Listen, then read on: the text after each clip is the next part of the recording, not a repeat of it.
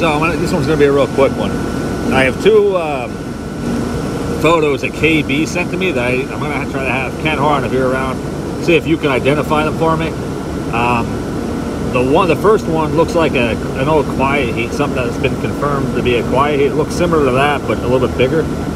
The other one, I have no idea what the hell it is, but it looks like it has a Tecumseh S compressor because it has that hollow opening on the bottom of the base pan, kind of like my 55 Mugwump does. So I'm going to attach these two photos after this quick video here, see if you guys can identify them. Like I said, the first one, the one painted green, the green one's going to be really old. I think it's going to be something like something off the wall, like a Mitchell or something like that, I think.